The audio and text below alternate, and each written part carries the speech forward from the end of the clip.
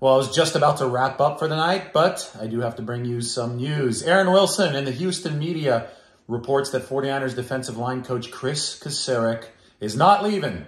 He is staying with the 49ers. After DeMeco Ryans had left the 49ers to become Houston's head coach, there had been some talk of Kris Kocurek following him, maybe to be the defensive coordinator of the Texans. There had been some talk of the 49ers maybe needing to sweeten the pot for Kris Kocurek, maybe name him a higher position than D-line coach, pay him more money. Maybe the 49ers will do that. We don't have any confirmation on that yet, but Aaron Wilson reports that Kris Kocurek is indeed staying with the 49ers, and that's big, big news for the 49ers because he might be the best defensive line coach in football. Nick Bosa showed up in 2019. So did Kris Kocurek. You can't really argue with what Kocurek has gotten out of Bosa. And then in the 2020 season without Bosa, I call it Moneyball defensive line play. The 49ers were able to really scrounge value from a lot of players that hadn't done all too much in their careers. Kerry Hyder Jr. led the team with 8.5 sacks. Moneyball defensive line. Hyder, familiar with Kocurek because he had played under him in Detroit. That's why he came to the 49ers, and Kocurek has been able to